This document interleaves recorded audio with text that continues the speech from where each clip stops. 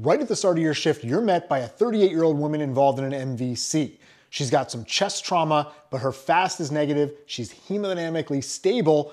You get a chest x-ray showing a sternal fracture, and the question comes up about whether you should be worried about blunt cardiac injury.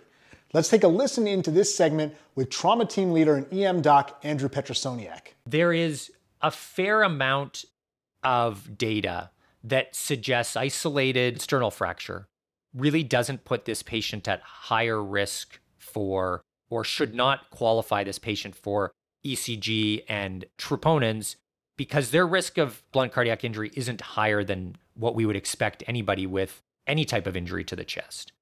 Interestingly enough, if the fracture was just lateral to the sternum on the anterior ribs, I bet you the resident that I was working with would not have suggested we should do a troponin.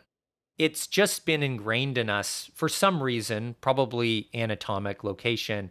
There's been some studies on looking at degree of displacement even, and that doesn't seem to have any predictor for blunt cardiac injury, so just degree of displacements of the sternum, nor the presence of a small retrosternal hematoma. That doesn't either, because that's what happens. When your bone breaks, you get a little retrosternal hematoma.